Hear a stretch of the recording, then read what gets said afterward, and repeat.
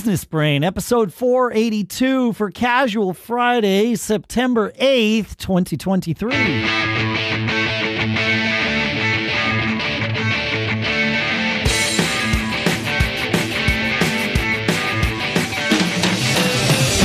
Greetings, folks, and welcome to Business Brain, the show where we take your ideas, our ideas, we analyze them together to tune our business brains, and that way we can all keep on living that charmed life.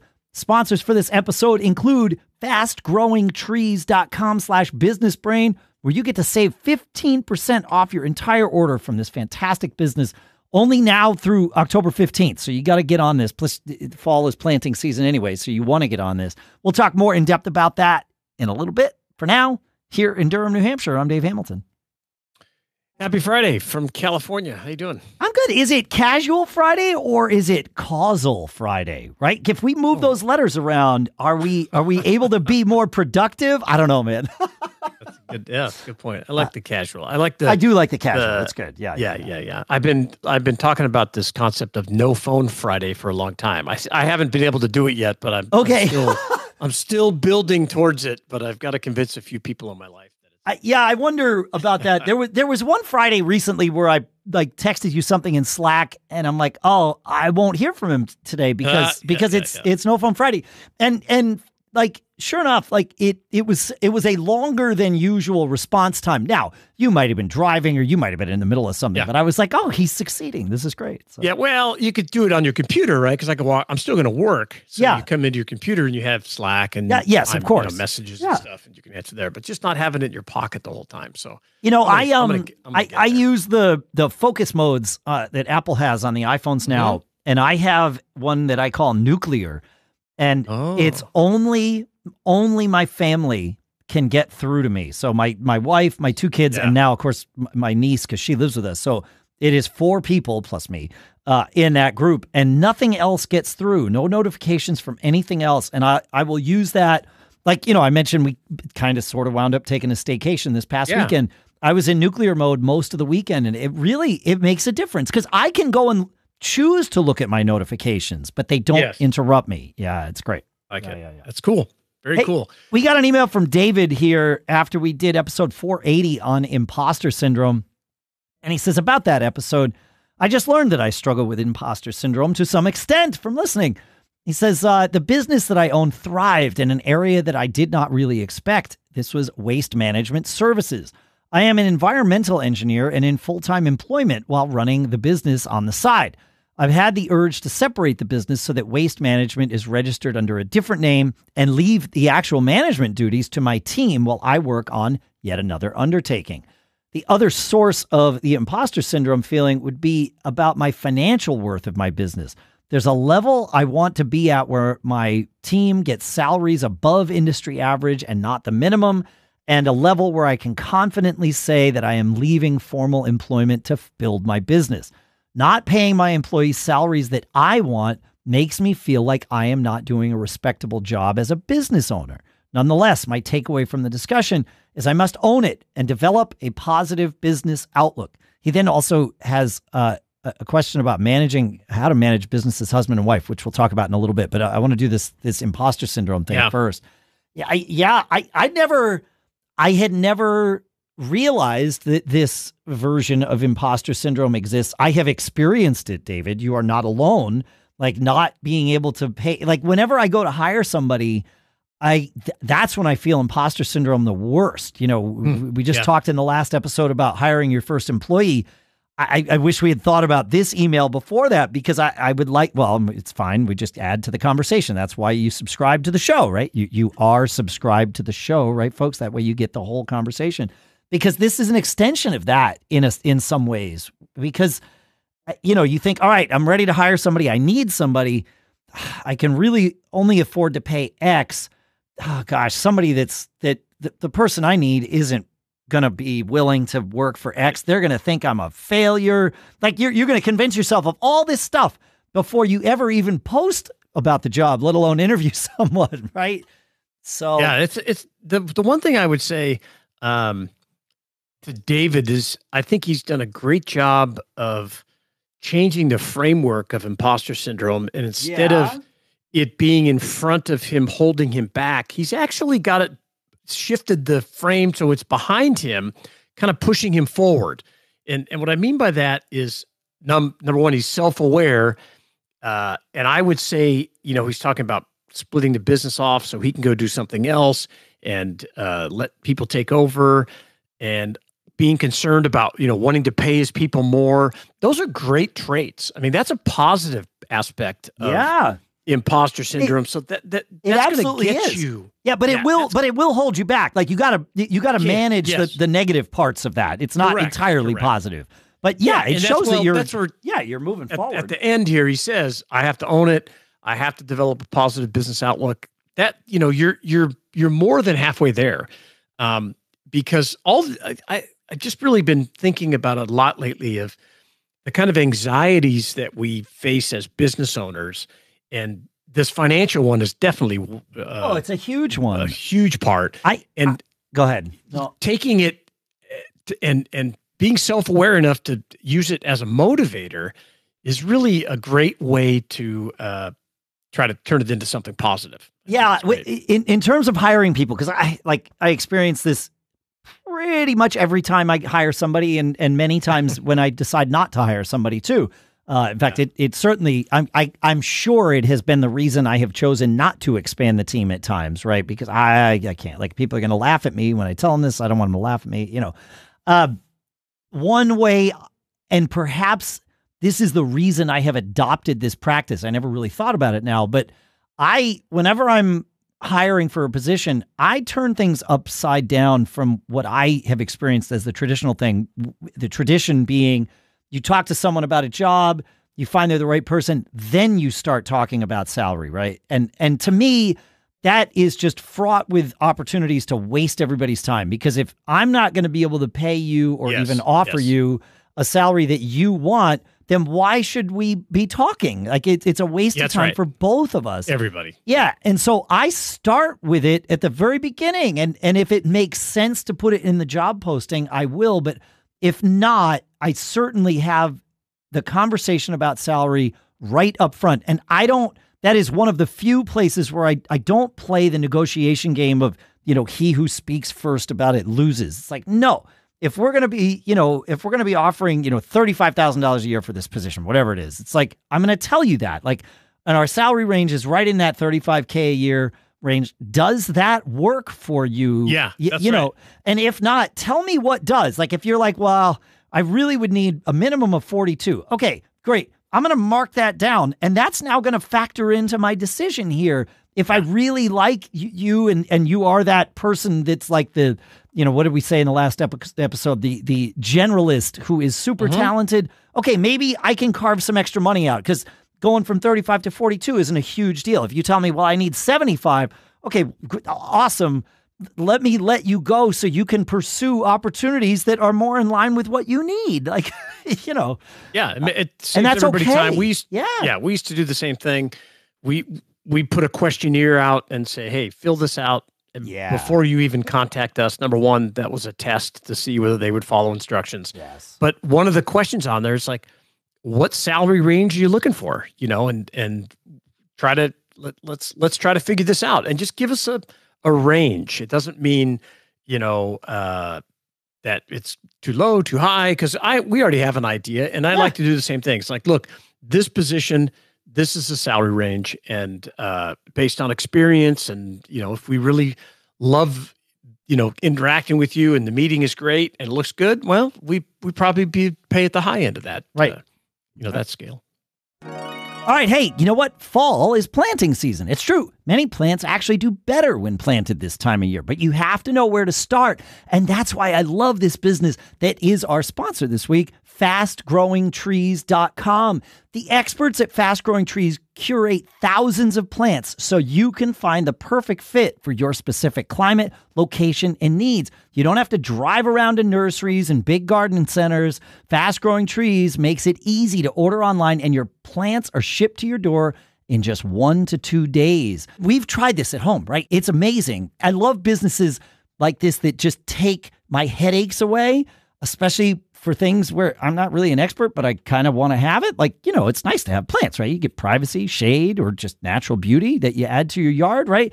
They have these in-house experts ready to help you make the right selection with growing and care advice available 24/7. We have bought stuff from Fast Growing Trees over the course of this year, and they have been so helpful. We had one plant that we got, and we're like, are you sure this is going to work in our climate? And they're like, of course. And then we get it, and we planted it, and, you know, a week in, it was like, I don't know. And they're like, trust it. Trust the system. That thing is thriving now. They were right. Like, this is amazing what they do. I love Fast Growing Trees. It's so great. Even if you've never had a green thumb, they'll make you feel like you do. Like they have with over 1 million happy Fast Growing Trees customers across the country. Plus, their 30-day Alive and Thrive guarantee, you know, kind of stands for itself. Listeners to our show here get 15% off your entire order when you go to fastgrowingtrees.com/businessbrain, but only through October 15th. So that's 15% off at fastgrowingtrees.com/businessbrain. One more time, fastgrowingtrees.com/businessbrain. And our thanks to Fast Growing Trees for sponsoring us this week. So David's second question about working with your spouse. I wonder if there's a way to factor that into imposter syndrome too, because one way to, I think, mitigate imposter syndrome is to have a partner in your business, and especially if that partner is someone, hopefully it's someone that you just respect in general, and if that person is your spouse, I would expect that you would respect them in general. And now you're having to have these conversations about what you can actually afford with the business side. Like maybe that helps with imposter syndrome. I don't know. Maybe it hurts. Yeah. I don't know. I love this topic. You know, it's been 7 years since we've done a show about working with your spouse. Yeah. Episode 94. So since we're both married, I'm going to go ahead and just say we're experts in this topic. And we're still married 7 years later, and we still work with our spouses. So yes, right, I would say whether we think we're experts in this topic or not, we would qualify in many other people's eyes, even though we feel like imposters. There you go. So I think that, you know, I use this, I say this all the time. The right spouse is a force multiplier in the sense of everything you do in your business, because they look at things differently. They bring a different skill set, and they certainly think about the business on another level than a standard employee. Yeah. A few things that I found worked for me is, one, I've always enjoyed when we work in different departments and that we're not directly managing one another. Right. I think that that autonomy has made it very succsuccessful. If, when Renee is running the back office or taking over certain projects, and she runs, like now she runs our real estate business. Yep. And I work for her in that business. Sure. So my whole concept is that I'm not the business owner and she's my wife helping me. No, that she's the expert. She's learned it, developed it. Yep. She tells, hey, let's do this. Want to do this thing. So I'm working for her that way. Yeah. On the other side, I do that. We do that with Backbeat too. Lisa runs our whole client service and podcaster relations area. And I always tell her, it's like, well, what do you think we should do here? And she's like, well, you know, it's your business. I'm like, oh, well, yeah, but I don't know this part of this business as well as you do. Autonomy. And so you tell me or just do it. And it's like with anybody that you trust in your business, you got to give them that autonomy. And if they screw something, if they do something that you would not have chosen to do, then you stop. And the first thing I ask is, wait a minute, even though I wouldn't have chosen this same thing, is what they chose as good as or better than what I would have done? And if the answer is yes to either of those questions, well, then obviously that's a win because you didn't have to do the work and somebody else did it. But even if they screw it up in a way that actually causes objective, harm to the business, it's not going to be that bad. It's better to just let people do their thing and give, because otherwise you can't make mistakes. You gotta make. I made them.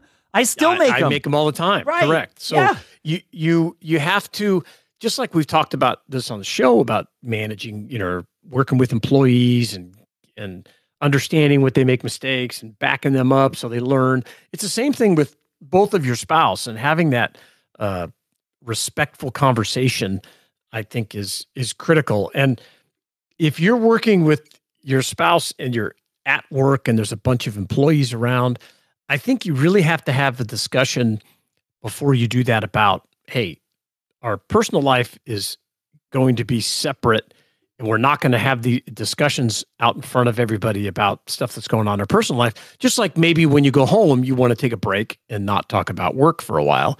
That's, I think, harder to do. But I think that separation is real important, because you want the people around you to look at you in a different light than just, oh, that's the boss's wife or the boss's husband, and they just do the books or whatever. You want them to be that autonomy. When someone would come and ask me, I'd say, you need to go check with Renee. She runs that part of the business. I don't know, and then she would do the same for me. So I think that separation and keeping things separate is important. Yes. Yeah. You got to have, yeah. I mean, in a sense, that's important with every employee, but you're right. Yeah.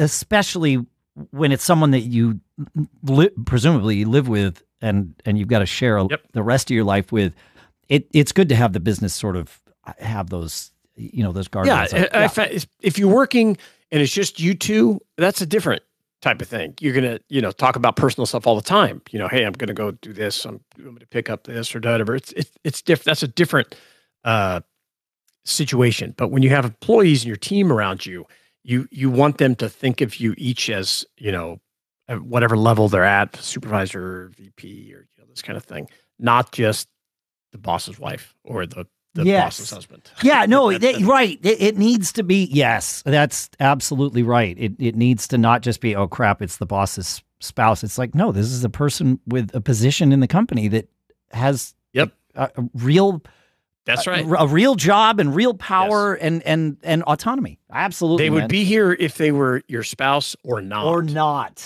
Yes. Right. Yes. That's what everybody needs to get on board with. And, I never planned to work with my spouse. It was only when I was starting a new business and I had an outside investor who knew my wife and said, okay, I'll do this deal, but one of the requirements is that Renee has to come work for the company. And I was like, what? I was like, how is that important? And he's like, well, no one manages your money better than your spouse. Yeah. And he was right. And so, taking care of all this stuff. And it was right when we started getting into the credit card points and all the affinity things that we benefited so much from. So she managed that stuff so well that I don't have that skill set. I just am not that kind of detailed person.